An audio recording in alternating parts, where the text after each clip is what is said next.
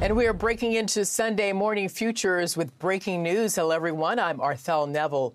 Florida Governor Ron DeSantis is dropping out of the Republican presidential primary race less than 48 hours before the polls open in New Hampshire.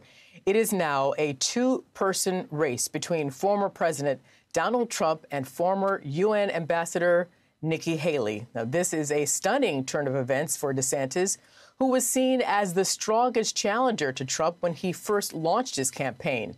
DeSantis finished nearly 30 points behind Trump in the Iowa caucuses and is polling a distant third place in New Hampshire.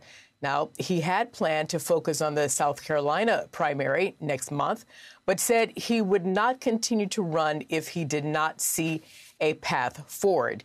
And we had spoken earlier with Karl Rove on Fox News, and we were looking at a poll of undeclared voters in New Hampshire in the Republican primary there.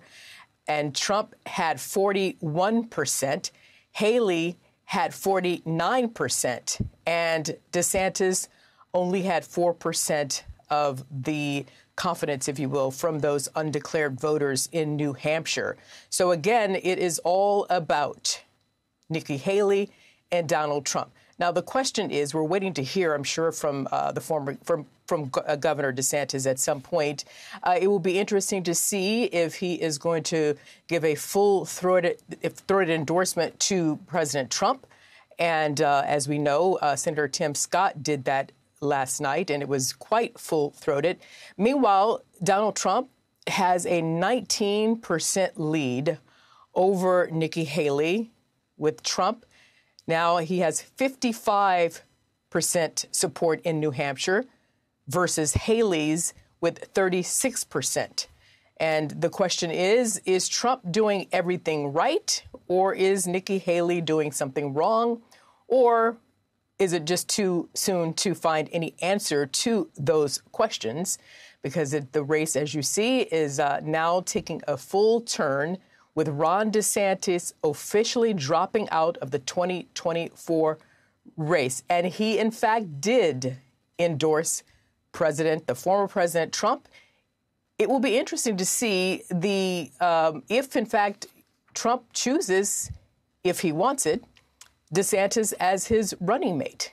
It seems that Tim Scott did not say no to that offer if it were to come when he gave that full-throated endorsement of the former president last night ahead of the South Carolina primary. Now, of course, speaking of South Carolina, this is going to make this quite interesting. You saw the former President Trump flanked by many South Carolina leading lawmakers there in New Hampshire as the former president is trying to slow down any momentum Nikki Haley might have in her home state of South Carolina.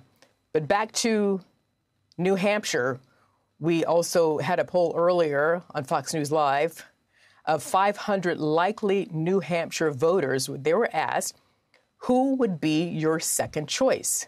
And today, 32% picked DeSantis. Yesterday, 34% said DeSantis.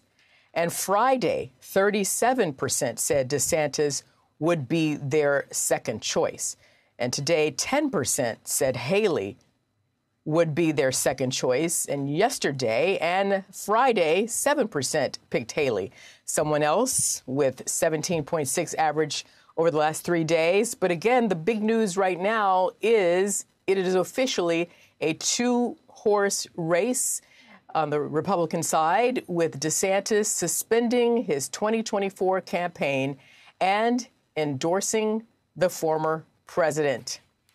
And Eric, it's not a big surprise, but it definitely is big news ahead of the New Hampshire primary. That is Eric Shawn here in New York. It is just a huge victory, potentially, for former President Trump, with the vanquishing of Ron DeSantis in this race, as you said, leaving it now basically down to a Trump-Haley race. So we'll have to see what happens on Tuesday at the New Hampshire primary.